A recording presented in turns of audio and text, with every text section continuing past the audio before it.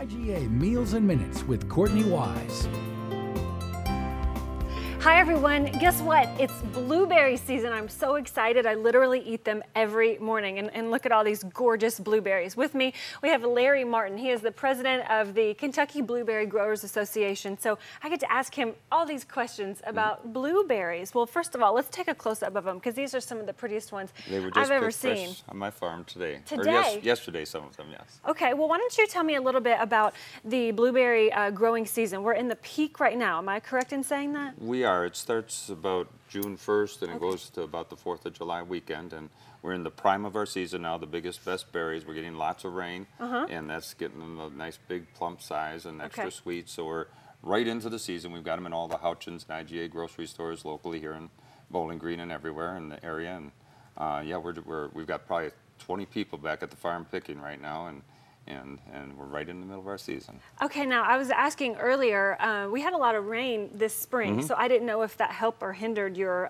crop, and clearly these are gorgeous, so it was good for you. It was very good. Blueberries are in the same family as cranberries. They don't like quite as much water as cranberries, but they do very well with a lot of rain. It gets them extra big and extra sweet. Okay, well why don't you give us the tip like you did earlier. There's kind of a, what is it, the white natural... On a blueberry, if they can see a close-up of them there's a kind of a white powdery look to it. That's a natural wax, and that keeps the berry extra fresh. So we like to freeze them just as they come off the bush, and that way that natural wax will keep them extra fresh, and it'll allow you to take them out like individual marbles almost. So you can just scoop some out for your cereal in the morning or something, and the rest will stay fresh. And we like to just rinse them off before we use them. Then they'll come out better than if you wash them first. Then they're going to come out a little bit more soggy, like, and they're better fresh like this, so almost fresh. Rinse them as you use them, not like the whole box. And do you like how I put my hand in here so I could take this whole box home? They're yours if you want them. Hey, we're gonna give these away today in the studio. So. I'm just kidding. No, I do love blueberries. And you know they're so good for you. Oh, big health benefits.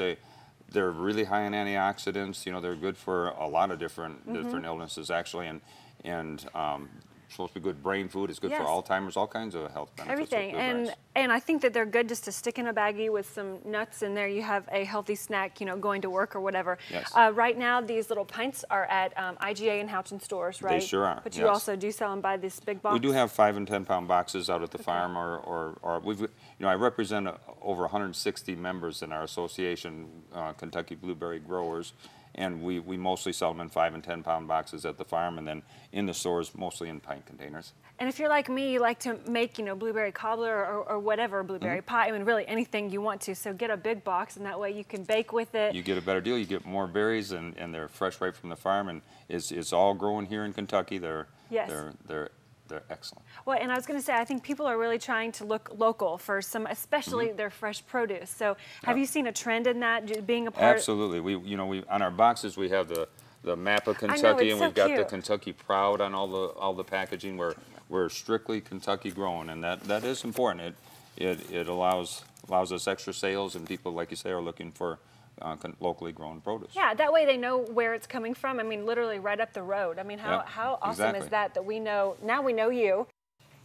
So we're talking blueberries here on the IGA Meal Kitchen set. Just because they're fresh right now and we're really in the peak of the season doesn't mean you can't enjoy them throughout the winter, right? So you can just buy a big box of them and freeze them for maybe oatmeal or something in the wintertime. Sure thing, absolutely. Okay, so you can do anything you want. And how long do they keep fresh in the refrigerator? Well, a fresh picked blueberry, you know, just a day or two off the bush, you can keep them about 2 weeks in the fridge, and they're still just like, almost like fresh completely. If it's down around 34 degrees or so, they'll keep for 2 weeks in the fridge. And remember to not rinse them until you really need them, because that way you don't want them to start to shrivel or... Exactly. Otherwise they'll absorb water and they'll get kind of mushy a little bit. Okay. And this way they stay crisp and fresh. Well, let's talk about celebrating the blueberry season. What is going on this weekend? Well, we've got the big Blueberry Festival this weekend. We've got magicians and clowns and dancers and singers and bands playing, and it's all happening in downtown Edmonton at the town square. And we're going to have our mascot, which you're going to talk about, I think, in a minute. Well, we can pop him up if you want to. Check it out. And just, there he is, yeah.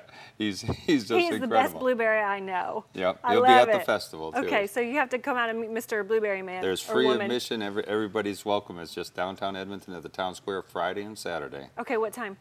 Actually, we start the blueberry pancake breakfast at 7 in the morning. I'll be out there with the rest of the growers flipping blueberry pancakes. And, Yum. And so there's pancakes each day. We've got free blueberry milkshakes a couple hours on Friday. Milkshakes? There's all kinds of things going on. What a great idea. And it's hot outside, so you want something cold to drink. What other kind of goodies do you guys have? Boy, all kinds of stuff going on.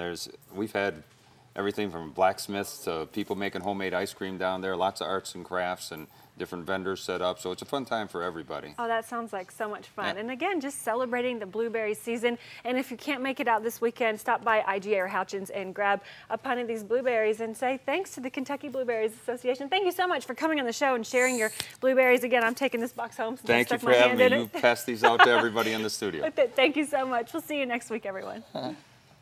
Go to WBKO.com/midday for IGA Crossroads locations.